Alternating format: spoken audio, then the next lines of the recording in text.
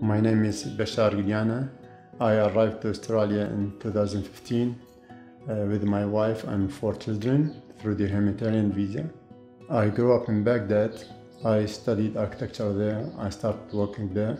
When the security system in Baghdad collapsed totally, we decided to resettle in Erbil, north of Iraq. I had to start my career from nothing there. I established my own firm, architectural firm there.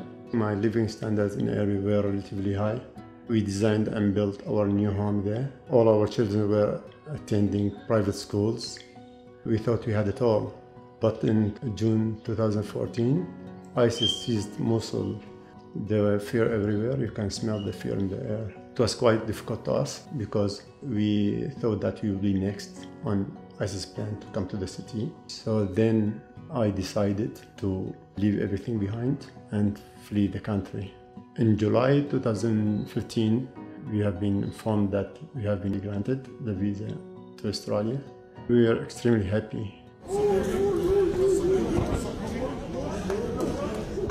On 16th of August 2015, we arrived to Melbourne Airport. There were hundreds of people waiting there for us. Haven't seen my sister for over 20 years. Haven't seen my parents and brothers for more than 10 years. So it was quite emotional.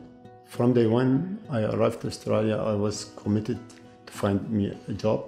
Actually, it was so good for me and for my family to find a job that related to my profession and to the thing that I know to do the most. We were astonished, me and Suha, how quickly our children resettled here in Australia and adapted into schools and found their way so quick. I found that it was a really smooth transition. Everyone was really welcoming and friendly. This past year has been full of exciting experiences and just getting to know my school and my community and improving myself and how it could help the people around me.